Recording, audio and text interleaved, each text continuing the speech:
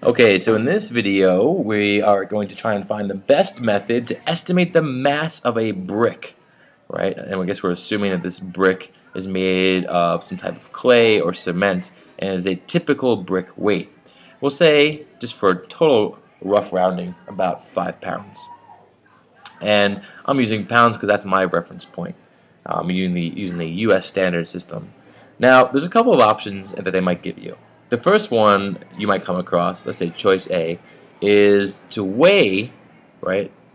And we're trying to find mass here.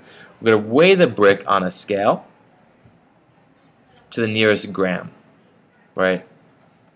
Now, if you're not familiar with what grams are, if you're not sure exactly how they fall into place, what you should remember is that 1 gram in terms of weight is about 1 paperclip.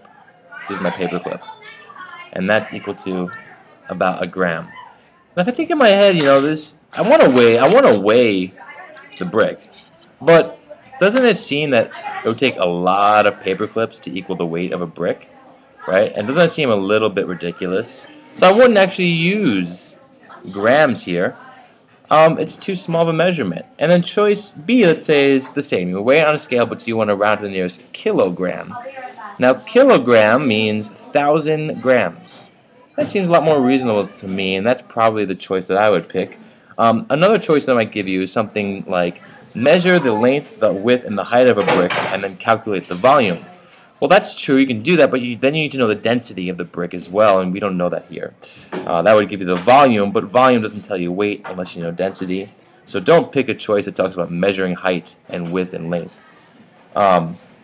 And also, furthermore, surface area, that would be useful to tell this how large the surface of the brick is, but it would not tell you, right?